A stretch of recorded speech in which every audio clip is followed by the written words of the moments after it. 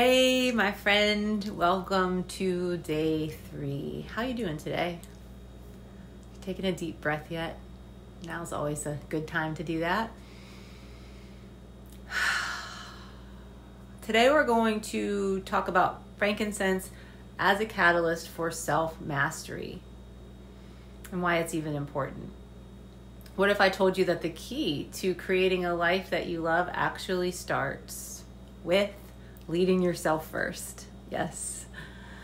Self-mastery isn't so much about control or controlling. It's about alignment.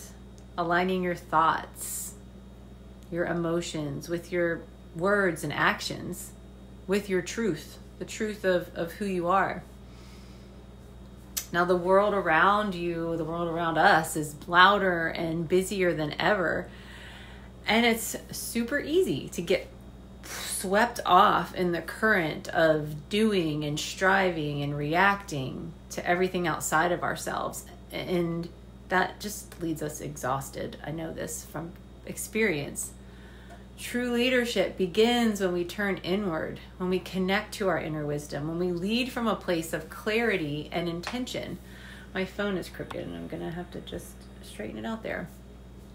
Frankincense and the sacred oil of truth as we know it, truth and connection, is one of the most powerful tools for this journey of cultivating, catalyzing the leadership within.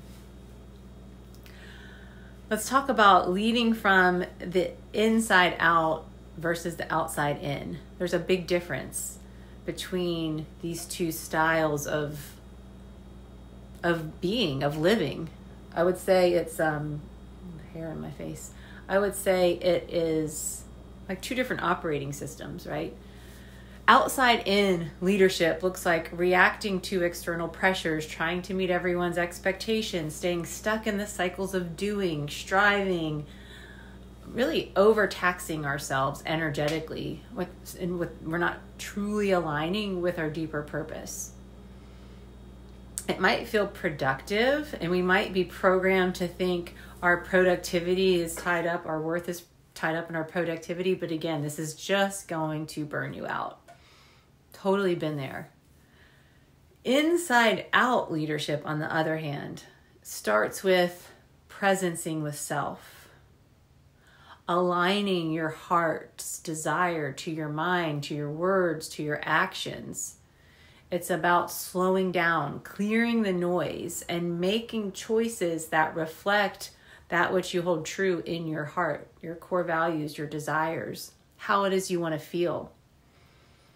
And committing to daily self-connection, mindfulness practices, emotional processing practices are key, I would say daily, in this inside out way of living. And frankincense comes in and beautifully helps us clear confusion, helps us find clarity in the heart and mind, and connect us to what's real and to what's true. Now, frankincense as a catalyst for self-mastery, let's look at it through the lens of Chinese medicine. I've been working with the oils on acupoints called aroma point therapy. And so I like to look through this lens and lost my train of thought. Looking through the lens of Chinese medicine physically. Frankincense helps us move stagnation in the body. It quickens the blood. It relaxes the sinews. It helps dispel wind and dampness. Now, when stagnation builds up physically, it can leave us feeling stuck. And it not just physically stuck, but emotionally and mentally stuck. There's really no separation between our mind and our body. So the heart's role in Chinese medicine, it's seen as the home of the spirit. It holds our vitality, our purpose, I would say our deepest wisdom. And when the heart is balanced and aligned. And even when we're breathing deep, the heart rhythm smooths out and we drop into a state known as heart coherence. Everything's kind of linked up, synced up, listening and talking to one another. That is the gut, the heart, the brain. When that's in a balanced, coherent place, we're connected to what truly matters. When it's out of balance, we might feel flat, directionless, agitated, uncertain, pulled in all these different directions. Frankincense helps us connect back to the truth of our heart's desires, brings in that clarity, brings in that acceptance, brings in that renewed sense of purpose. And it supports the small intestine as well. Small intestine is the heart's paired organ, and its role is to sort and evaluate. I like to think of it, always picture the Harry Potter sorting hat. So you can think of the small intestine as the sorting hat for your life that helps you sift through the options, the desires, the distractions, and all of the things we have to digest in order to identify what truly resonates with your core values, your beliefs, your desires. Frankincense supports this process beautifully and helps us focus on the activities that, not just the activities, the relationships, the ideas that nourish our spirit and align us with our true path, our true north.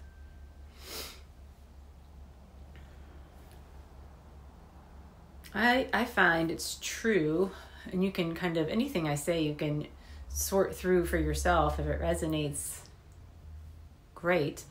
If not, that's okay too. But most people are afraid to be fully honest with themselves, especially when their truth doesn't align with the expectations of family, culture, society. We're going against the grain there. That can be very uncomfortable. Frankincense invites us to let go of what isn't true and embrace the fullness of who we are from the inside out. It reminds us that we're here to thrive. We're not here just to survive. I believe we are all here to thrive, and we all have that capacity and capability built in. We just have to set up the internal scaffolding, and that may require outside support too, yes. But we're here to thrive, to create beauty, and to have a legacy that lasts and keeps supporting. And that requires going beyond meeting just our basic needs and doing everything from the outside in, to really be honest with ourselves, to step into what we truly want. Frankincense is like an amplifier. It helps amplify the best parts of ourselves, helps the false truths, the deceptions fall away, and our inner light turns on. We have some more clarity. We can cultivate devotion to our unique path. Confusion's dissolved. Clarity comes in. It makes it easier to trust and honor what our heart truly wants. And through leading with our heart and being who we really are, we inspire others to be who they really are too. We're like living, walking permission slips. And really, I don't know of anything more important in this life than to be who you really are.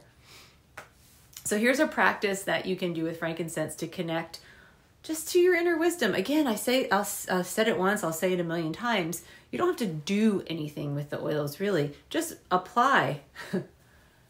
And then we get to rub palms together. We're activating that pericardium 8-point there that we did in the first day. Take a deep inhale. Limbic system's your brain's getting all connected and lit up when you take that inhale.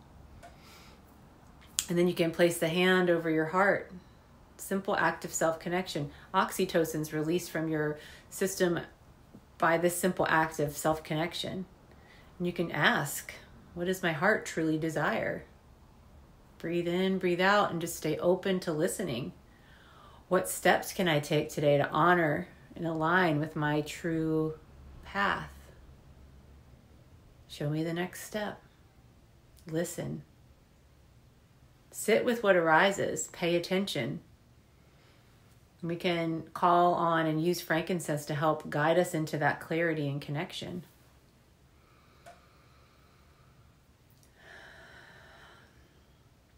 And remember that self-mastery is a journey of alignment. aligning with the truth, aligning with intention. And frankincense is here to support you every step of the way, helping you release what no longer serves, what's no longer you. Let it go. It's time to expand into the truth of who you are. And that helps you access new potentials within you. There's so much latent potential in all of us. And this just helps open up new opportunities, new solutions, new ideas. So how do you connect with your inner wisdom? And what does leading yourself first look like for you today? I'd love to know. Drop in the comments, and anytime you comment, you may be helping someone else too. So let me know, let us know. And don't forget that you can grab your free 15 ml bottle of frankincense with a 200 PV order this month. The links are below. And if you need help cultivating, customizing an order, please reach out. I'm happy to help you. And thank you for being a part of this journey, for practicing. It doesn't take much. It just takes the remembering to do it, and it's forming habits, and the oils form beautiful anchors to help us remember to practice. You take 2-3 minutes with an oil morning and night, or morning, noon, and night, you will completely see a shift, but you have to stay consistent with it. It's nice to do it once, but you get like this compound effect over time that really unfolds beautifully. So hope that is useful and helpful to you. I will see you in the next video. Have a beautiful day wherever you are.